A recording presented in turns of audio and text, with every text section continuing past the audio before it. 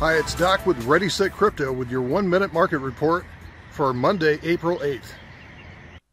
After enduring the past 15 months of crypto winter, we finally saw some traction last week with BTC rising 29% or over 1,200 points versus the US dollar. If you've been waiting for the bear to finish, you're probably checking prices every 5 minutes and wondering if you should just jump on board. It's actually a proven fact that sitting on the sidelines while a rally happens without you is more painful than being stopped out of a live position for a loss.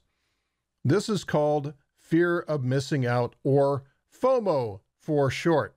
Most investors sit paralyzed on the sidelines watching the rally progress every day until they finally surrender and jump in, only to find out that they bought the top tick and the market retraces from there, leaving them in agony until it bounces.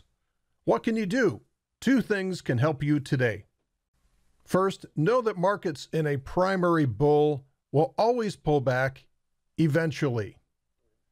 If you miss the breakout, then never chase a market higher based on your intuition. Always wait for it to come back to you on your terms. And secondly, for you to enter on your terms, you have to have a strategy and rules that tell you when to enter and when to exit. If you don't have a system like this, then you become part of the herd that gets punished. Now is the time to separate yourself from the pack.